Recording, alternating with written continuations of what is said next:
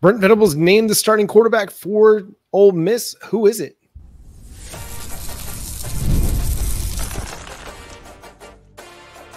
You are Locked On Sooners, your daily podcast on the Oklahoma Sooners. Part of the Locked On Podcast Network, your team every day. What's up, Sooner Nation? Welcome to Locked On Sooners, and thank you for making Locked On Sooners your first listen every single day. Shout out to all the everydayers out there. Today's episode is brought to you by FanDuel. Place your first $5 bet, and you'll get started with $200 in bonus bets guaranteed. Visit FanDuel.com to get started. He's Jay Smith. I'm John Williams, and again, thank you for making Locked On Sooners your first listen every single day. We're part of the Locked On Podcast Network, your team every day. Jay, Brent Venables on the Rudy's Coaches Show named Jackson Arnold the starter. Is this the right call? Yeah, it sounds like it should be. He was the one that made the least mistakes last game, and it looks like he had a little bit more of a command of the offense. I feel like he made some adjustments on the fly, and so we're going to need a dude that's going to get rid of the ball. And it's nothing against Michael Hawkins. He was doing that great against Tennessee, did it against Auburn, but Texas, it just did not look good. And then, against South Carolina, not to really his fault with the pressure, but that first interception, he should have led J.J. Hester instead of trying to throw it underneath, especially because he was like kind of watching the wide receiver there. The fumble, can't have that. And then the third interception that he threw it really deep when he was getting hit, I didn't see anybody over there. So it just unfortunate, all the unfortunate circumstances that came down on Hawkins and that you have to transition. And then from there, honestly, because he made those three mistakes, at this point, you may as well. You burned Jackson Arnold's red shirt. You may as well have him play. Well, I think he did some good things under duress. Was it a perfect game? He did. No, it wasn't a perfect game, but it was a solid game. And I think he showed improved decision-making, improved ball security. He wasn't, forcing throws. You still want him to be a little bit more aggressive maybe with the ball, but he was willing to throw the ball away at times. But there were some moments in the game that, hey, the Oklahoma offense looked functional. Especially the big bomb to Brennan Thompson. We've been asking for that. We've been trying to get some deep plays, some big explosive plays on offense. It just hasn't come. But Jackson Arnold, again, was, quick drop, let it go, let it fly. It was right on the money. So listen, this is a work in progress. Jackson Arnold is not a finished product. Michael Hawkins is not a finished product. Neither are. They have a lot of talent.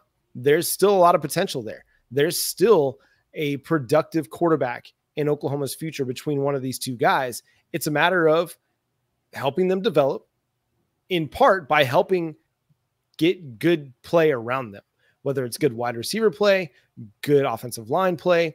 You saw the change when a guy like Jacob Jordan started getting open for the offense. Lo and behold, we could actually do something. We could actually move the football when the running game was actually churning out some yards. Hey, we could actually move the football a little bit. And so as much as we want to put everything on the quarterback's shoulders, and that's just the way football is discussed in this day and age, a lot has to go right around a quarterback for quarterbacks to be very, very successful. Unless you are the Patrick Mahomes and you are in tier one of quarterback play, you've got to have some help, especially when you're inexperienced. And so I'm honestly, listen, it was good for Jackson Arnold to sit down because he had gotten reckless with the football.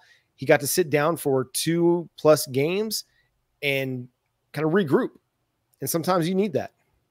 Yeah, and he said that too in his interview, that it was a learning experience. It was the toughest couple of weeks for him. And Jackson Arnold, I believe he has matured from that and has learned how to be more vocal, be more active with his teammates, while at the same time understanding his position as a leader, as well as getting out there and working. He figured some things out, and he looked like the quarterback we kind of was hoping for when he got into the game. Like you said, he was throwing some deep passes. He missed probably a 70-yarder to J.J. Hester that I was just hoping he would have took a little bit off of. Mm-hmm. But J.J., he moved where you wanted him to get open, to be able to make that catch. And as you said, now once we start getting wide receivers back, and which we'll talk about injury updates a little bit later, there's a good chance that you see a different version of Jackson Arnold in the future, and you probably will see a different version of Michael Hawkins too when you start getting actual bodies out there that you can use. Remember, Michael Hawkins never played with Deion Burks, right? Burks was basically pulled at that point from the game in Tennessee when we got Hawkins out there. So he's just been playing with the guys that, he practiced with, but He's a game situations, and you were spot on. When Jacob Jordan was able to go out there and find holes and get open, that tells you, no, some of these play calls are working, and the line was giving enough time to be able to let that play develop. The big thing is the wide receivers need to do a better job of finding ways to get open quicker, but at the same time, that play that Jackson Arnold threw to Brennan Thompson deep, he literally stopped everybody, looked on the side, made a couple of adjustments, moved the running back over. As soon as he hiked it at like 1 second, as soon as he hiked it, he just waited and boom. Even with those big old edges coming at him, that's the one thing I'll give to Jackson a little bit more than I will Michael is even when he's about to get hit, he still launches it. And that's the thing I can give him props on. Michael typically tucks to keep from turning the ball over, and I respect that as well because, you know, when you feel too much heat, you don't want to turn the ball over. But Jackson will take a hit and throw it. Yeah. And so you're going to need both of them for the rest of the season regardless. I do hope that Jackson goes out there, and I hope that he takes command of the offense, especially now he's got a new play caller. Well, and Jackson had another really nice throw. It was that one down the sideline to J.J. Hester where he put it right on him.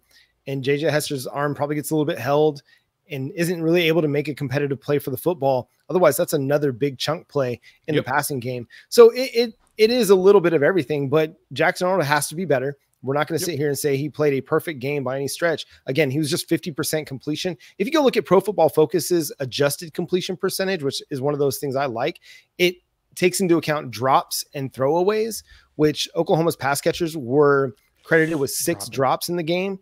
And Jackson Arnold threw the ball away 3 times. So that's 9 incompletions that they're kind of like saying, hey, listen, it was actually smart to probably throw the ball away, and we're not going to count the drops against you. His completion percentage goes up to 72%, which is solid. That's a solid adjusted completion percentage. So it wasn't all bad.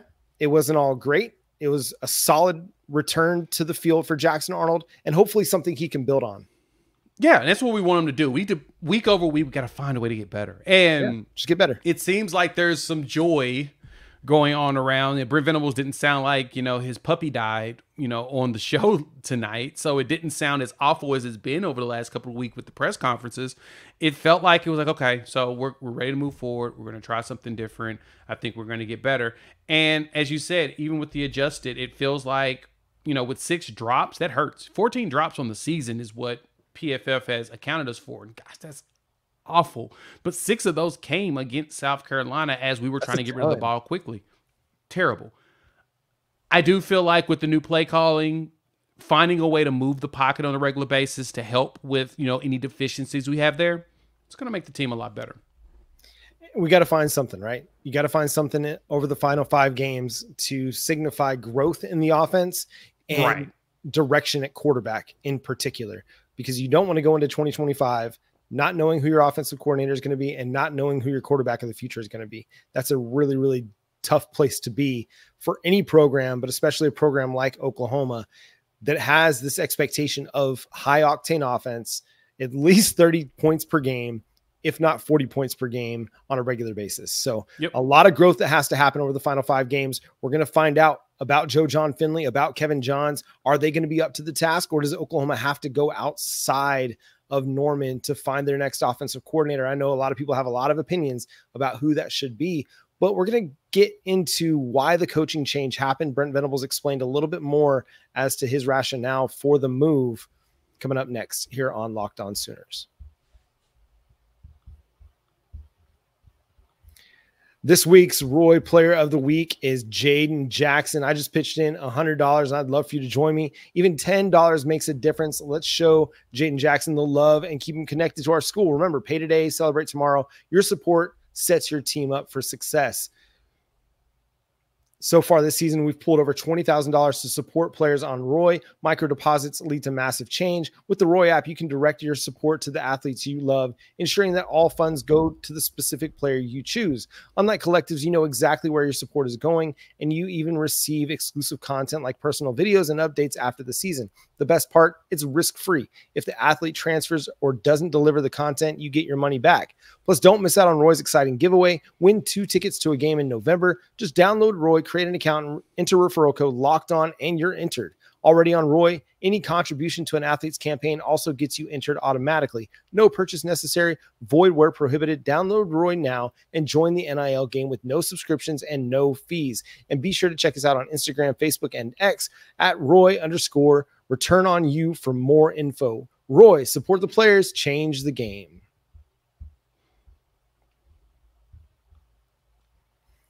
Thank you again for making Locked On Sooners your first listen every single day. Again, shout out to all the everydayers out there for tuning in and subscribing to the show wherever they get their podcasts. Jay, Brent Venables went into a little bit more as to why the coaching change happened now.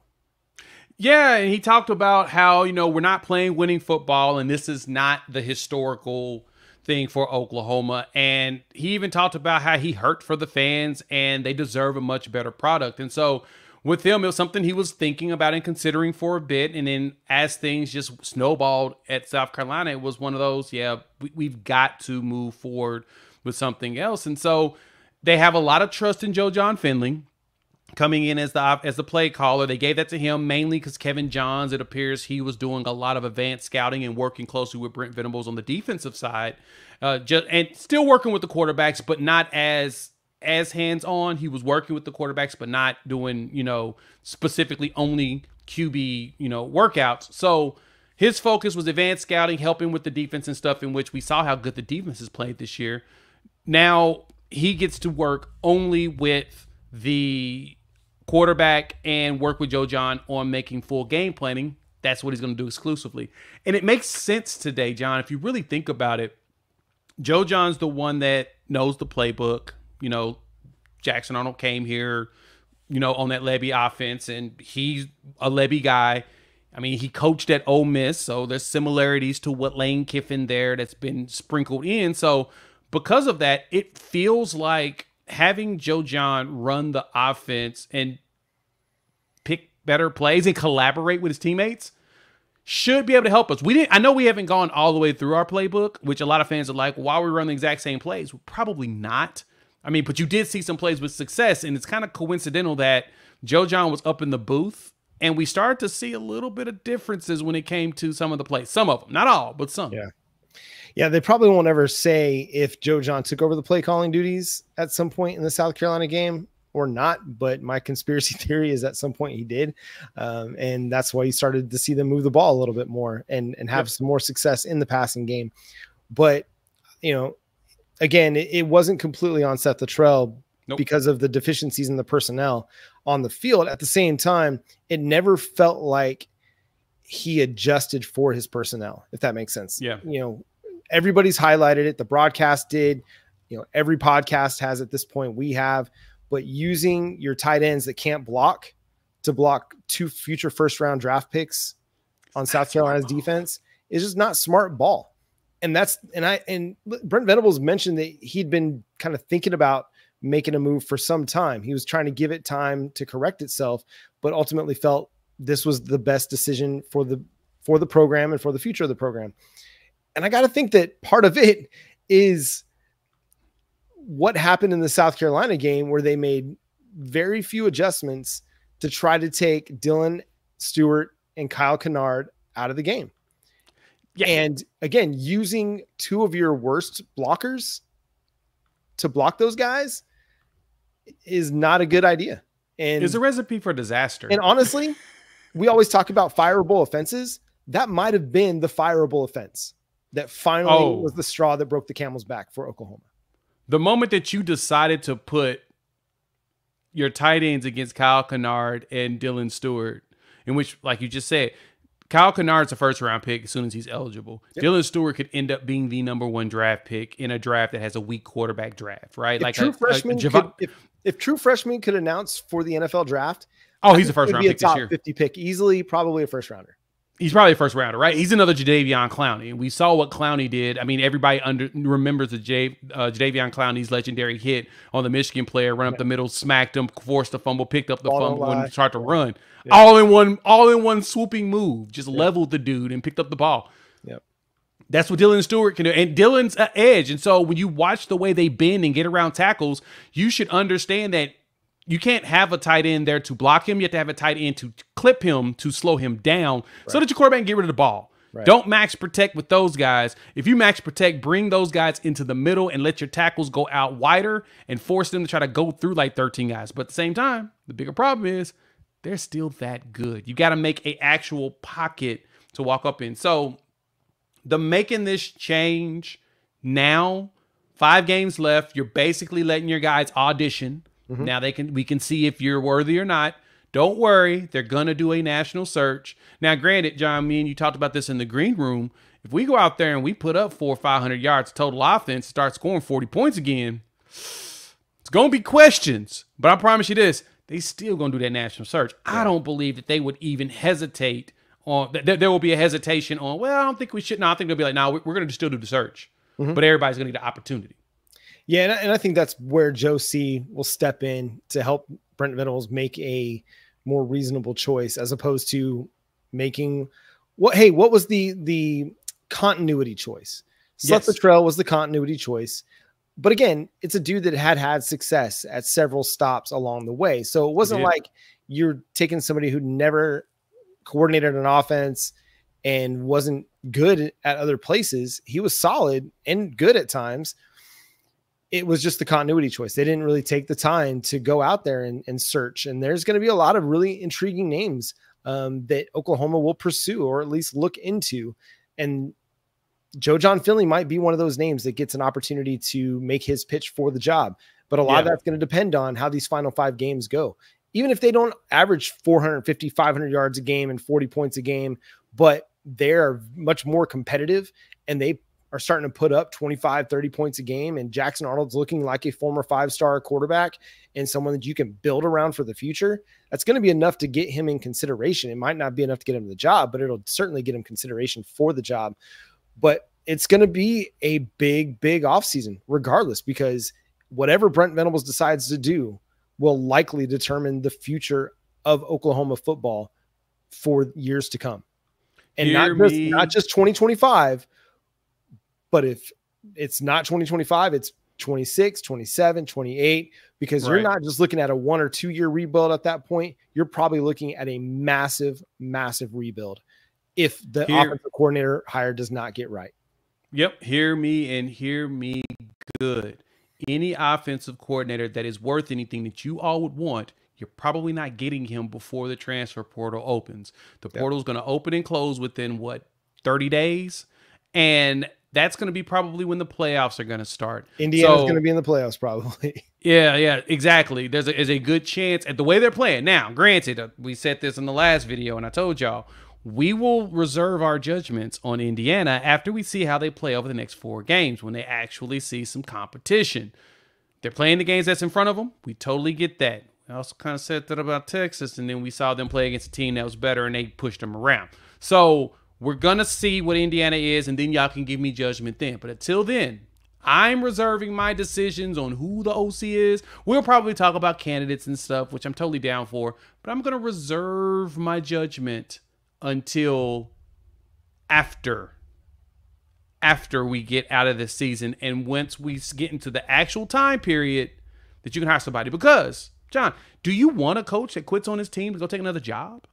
Like, who wants a coach that would do that? Nobody wants a coach that's willing to quit on their players, especially if they're going to, potentially to a really good bowl game, or if they're potentially in the playoffs. You don't. Yeah. And most likely, we're going to chase after dudes that are playoff bound. Yeah, that, or, a Brennan Marion, that former head coach. UNLV, I mean, he could be somebody that is on the short list. He could also be in the playoff. If they can beat Boise State this week, they're on that playoff trajectory because they've got really nice wins already this season. So it's going to be fascinating. But yeah, the transfer portal window, the cutting of the spring portal window, it certainly has a huge effect on all of this. And man, it's going to be fascinating to see how the offensive coordinator hire goes and what happens there. Brent Venables also discussed the wide receiver situation and the injuries. And it was more intriguing what he said about the future of the position. We'll discuss coming up next here on Locked On Sooners. Hey, football fans, you can start the season off with big returns over at FanDuel, America's #1 sports book. So if you get a hunch in the middle of the game, we take some live stats, view live play-by-play. You can do all of that and so much more right there in the app where you place your bets. Like right now, Oklahoma's sitting here as a 20.5-point dog on the road at Ole Miss. So, of course, we're hoping that the Sooners can pull the upset, and if you want to take advantage of that, you can. You could get started with $200 in bonus bets guaranteed when you place your first $5 bet. So go over there to FanDuel.com and check it out. Again, thanks for making Locked On Sooners your first listen every single day. We're part of the Locked On Podcast Network, your team every day. So, Jay, Brent Venables provides an injury update on the wide receiver situation, and it's really promising, but not necessarily for 2024. But Brent Venables indicated that Deion Burks, Nick Anderson, Angelo Anthony, and Jalil Farouk have all expressed interest in returning for 2025, as well as trying to make it back to play in this season. Think about that, right? Think about those guys expressing their excitement, them wanting to play next year. So Brent even gave us updates that we've been waiting to hear about. Like everybody wondering, what's up with Nick Anderson? Well, coincidentally today, he told us torn quad, which typically takes 3 months to heal. We don't know when the quad was torn because he didn't give a specific, but it takes 3 months. If he comes back this year, could be late November, could be bowl game. There's a possibility there, right? Deion Burks is day-to-day, and he's working hard to come back. I sense he plays this weekend. That's kind of my thought. We'll see when we get the injury report on Wednesday. And then Andrew Anthony wanting to come back after having another procedure. Jalil Farouk's a few weeks away. So there's a chance by Bama, we've got 3 wide receivers back. That would change so much. And hopefully by then, we've snuck 3 wins. I'm not saying we will, but I'm just saying it would be nice if we've snuck 3 wins at that point. We're gonna be cautiously optimistic around in these streets, John. But what would it be like if we did get 3 dudes back before the Alabama game? I mean, it'd be huge. I mean, we're seeing that Alabama team is not the Alabama of old. They're not the Nick Saban Alabamas. And they've proven that they're beatable. I'm not saying Oklahoma can beat them. I'm saying that they've shown that they're beatable. If you can get Deion Burks back this week, that provides a huge boost to your offense. It might sit Jacob Jordan down, unfortunately, because that dude played 100% of his snaps out of the slot. And where's Deion Burks play? He plays in the slot. Maybe you move Deion Burks outside. 2 slot guys. Or run 2 slot guys. Run a lot more 10 personnel. Get your tight ends off the field. But get him back. I think it's probably wise to continue to let Jalil Farouk just take his time. You're not in any hurry. Your season is pretty much done. You don't need to rush him back. But if you can get him back for Alabama and LSU, that's huge, man. That comes after the bye week. So we've had a lot of time to heal that foot and get himself game ready. That's awesome. If Angelo Anthony's back at any point this year, that's incredible. Yep. And Nick Anderson, I'm expecting not to see him again for 2024. But the fact that all 4 of those guys want to be back next year, I thought it was probable that Angelo Anthony would be back because the season has kind of been a wash for him. I thought that it was going to be probable that Nick Anderson might come back unless he just decided, you know what, I don't want to deal with the injury stuff at the college level. I'm ready to go pro. And then obviously I think Jaden Gibson will be back after his knee injury, but you don't know what he's going to be like for 2025. And so the question was going to be Deion Burks, because I think that dude is going to test incredibly well whenever he decides to go to the NFL scouting combine. He will throw up a ton of weight. He'll throw up a ton of reps on the bench. He'll jump out the gym. He'll run a great 40. So I think he could go to the NFL draft this year and still be a top 100 pick, even after kind of an injury-riddled 2024 season, because he's going to test incredibly well. But the fact that he wants to come back, potentially, I mean, that is awesome. Now, if you can keep all these guys healthy, that's huge for 2025. Yeah, it is. And the possibility of seeing at least 3 of them back is huge. So we know that Gibson is done for the year. We shouldn't even consider that. Possibly Andrew Anthony, but with that thigh injury, he mentioned that it was torn and said that, there's a possibility that he could come back. It's a 3-month rehab injury. Yeah. It's a 3-month time period for him to heal on that one. But to me, looking at Farouk, who's out of his boot, he's been out of his boot for 2 weeks, and so he's getting back in shape, and he's at what, the 6-week mark now? Yeah, it's about 6 weeks. So I think he's got 2 weeks away. He'll be at 8 weeks. And BV said he's right on schedule. So if you get him before Missouri with Deion Burks, who's back healthy, and then maybe you sneak in an Andrew Anthony there is a possibility you get 3 dudes back by Maine and then Bama. That would change everything for us. That would take a lot of burden off of everybody's minds and shoulders. But if anything, we need to see what this team looks like this week with the current players before we start to really count any of those eggs that definitely haven't hatched yet. That's right. Yeah, you got to make sure that you get somewhat of a functional offense, with what you have available. And I'm with you. I think Deion Burks plays. It seemed like he could have maybe pushed to go last week, but they held him out. I mean, he went through all the warm-ups, was in full pads and all of that, but that's their typical timeline, right?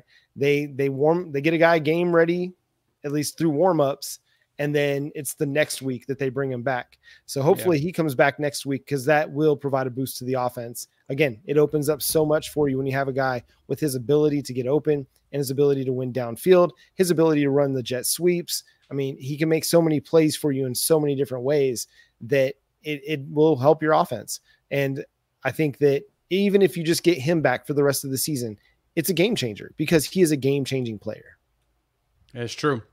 He's a difference maker for this team. So you kind of want him on the field more than you want the other guys, because then at that point, to me, I want to see more Zion Kearney. He looked pretty solid. Was in the Texas game. I kind of want to see more of him out there. Keep Jacob Jordan running in those slots with Deion Burks. Keep J.J. Hester. He hasn't been the greatest, but he's been reliable enough in comparison to what we've had. So you play those 4 on a consistent basis. Probably get Petaway going. I'm not sure what's going on with him. We haven't really seen much of him. But at the same time, this is where, as I'm talking about these players, remember this. We've got a new offensive coordinator. Things are going to probably change. He's probably going to use different rotations in comparison. It felt like we were trying to play a lot of speed guys on a regular basis. And unfortunate thing is, with some speed guys, you got to give them a little bit of time to get out and get open. Sometimes we need to go ahead and muscle some folks. Give me some possession dudes who can run that quick hitch, run that curl, deep curl, run a quick drag and catch it across and get ready to get down. We need to start leveraging some bigger bodies and just getting them going. I want to see more Zion Kearney. That's the one dude I want to see the most. Give me more him. Give me J.J. Hester with him. And if Burks comes back, him and Jacob Jordan can start us off. It appears we're never going to see Jacoby. So I've kind of just, that's out my mind, John. Jacoby Johnson is not going to play on the defensive side of the ball. Offensive side of the ball, because we've seen him on defense. So I'm just like, whatever at this point. But I want to see us just use some bodies. That's it. Yeah, and it was nice to see them get Jacob Jordan into the game, because, listen, nothing else has really worked for you at wide receiver consistently, right? You've tried, Zion Raggins. There just doesn't seem to be a great comfort level with him right now in the offense. And so you had to try something different, and credit to Emmett Jones for throwing Jacob Jordan out there and giving him a shot, because he had not played an offensive snap for Oklahoma this year, according to Pro Football Focus. And they put him out there for 47 snaps. 38 of those were pass plays. And then he was in there for 9 run plays. And he came through and he contributed for you. I mean, 6 catches for 80 yards. And he looked very, very comfortable playing college football, which is huge for a true freshman walk-on. So you got to figure out a way to continue to get him on the field and make him a part of your offense, because he's earned the opportunity to do so. Looking just at other wide receiver snaps, Brennan Thompson led the way with 69 snaps. J.J. Hester was 65. Jacob Jordan was third with 47. And then Raggins had 36. Ivan Carrion actually got 20 snaps. But then Zion Kearney was held to 16 snaps in the game.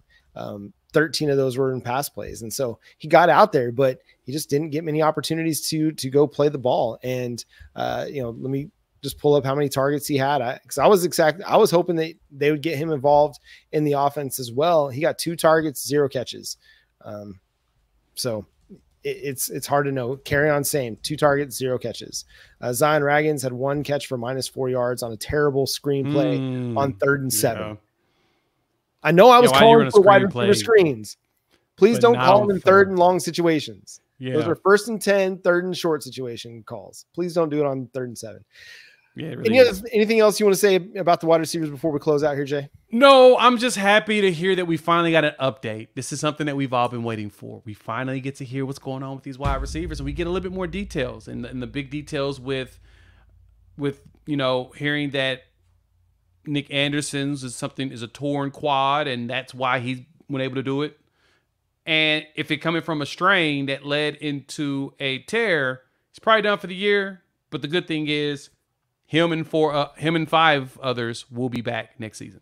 Yeah, that is the silver lining, if anything, from the wide receiver group. And that's going to do it for today's episode of Locked On Sooners. Thanks so much for tuning in and being a part of the show. Subscribe to the show wherever you get your podcasts. We're free and available on all podcast platforms and on YouTube. Follow Jay at Unfair Sports, myself at John 9 Williams. The show is at Locked On Sooners on all the social media platforms. But until next time, he's Jay Smith. I'm John Williams. Boomer. Sooner.